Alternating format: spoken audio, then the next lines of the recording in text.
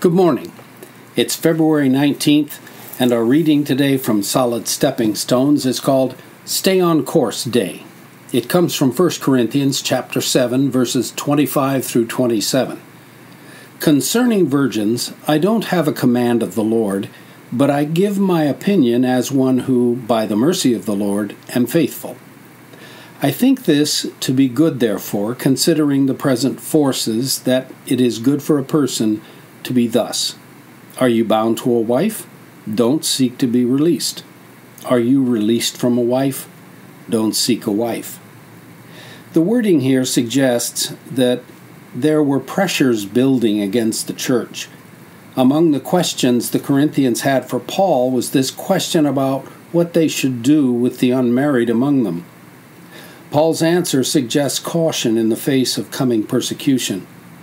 Let things be seems to be his stance.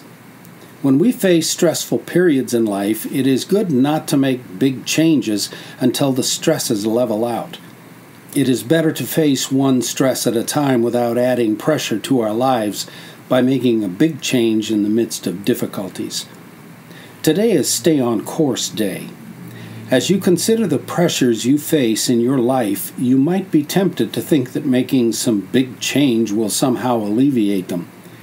Prayerfully consider simply leaving things as they are until the stresses diminish and you can think more clearly. Simply wait on God until He tells you to change course. Let's pray. God, I'm facing some stress in my life. I trust You to show me the next turn in the road. I will wait until You tell me to change course rather than making big changes myself. You know what's ahead better than I do. If you agree with that prayer, say amen. Your readings today are from Leviticus chapters 9 and 10 and Psalms chapters 64 through 66.